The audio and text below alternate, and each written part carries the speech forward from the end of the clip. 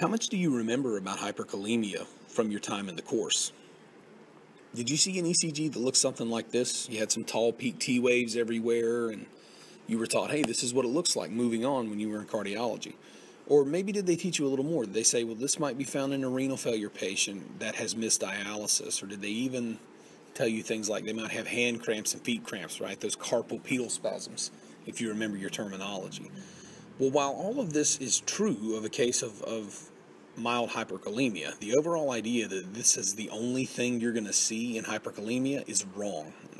Hyperkalemia manifests different ways, and this is only one manifestation of that. And honestly, compared to other cases, it's not even a very serious one. Hyperkalemia comes in stages like many disorders. So as you look at the screen, you can see the normal manifestation of potassium in the bloodstream is nothing, all right? It needs to be there in normal ranges. It keeps our myocytes predominantly negative, somewhere around 70 millivolts. And when all the other electrolytes are in check, this is what allows the process of depolarization to happen, okay? When we get above 6 milliequivalents, we begin to see that tall peak T wave, that repolarization abnormality, because we have an electrolyte inside our cells that is doing something that shouldn't be done. It's pulling things in a negative direction that they don't want to go and disrupting homeostasis. As we get above 7.5, we begin to see some funny things happen. First off, the PR interval is going to widen and the QRS duration is also going to widen. Now, you still maintain that tall peak T wave, but as the cells become more and more negative, they become harder and harder to depolarize with the normal amounts of electrolytes that are left to combat this potassium. As you move above 9 milliequivalents, you begin to see what's called a sinusoidal wave, and it's named after the pattern that it represents. So, like many disorders, hyperkalemia comes in stages, and we can catch a patient at any stage in there. So let's have a look at an ECG. Let's say you show up on scene or you walk into a patient's room, and the machine spits this ECG out. I want you to ask yourself, do you look at this and immediately think hyperkalemia?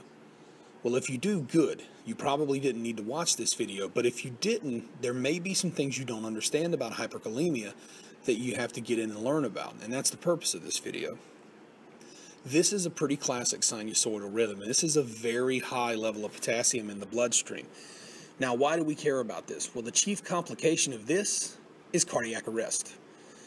Your patient can literally go into a systole, all right, or they can go into fibrillation rhythms and things like that from this, because their myocytes inside their heart are so very negative right now, it's actually hard to depolarize them. So you can see failure from this. You can see hypotension and things of that nature.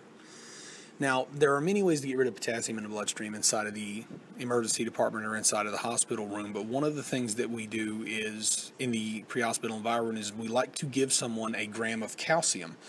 Now, many protocols will reflect this. I'm not telling you to violate a protocol, but whenever you review them and you see administration of calcium as something to combat the potassium, don't look at it funny. It's the right way to go. What it does is, since we have a high level of potassium in the bloodstream, we increase the calcium relative to that, and it allows a more routine depolarization of the cardiac muscle until the potassium can be cleared from the bloodstream and everything can be put back into a level that would be representative of homeostasis. So take a look at your online resources and see what you can find, what ECGs you can see to really get a good handle or a good feel for what this looks like, where you can identify it nearly by morphology alone. And you will be much better prepared the next time you have a true hyperkalemic patient and you may be at a loss for what kind of rhythm is in front of you. All right, get out there and practice.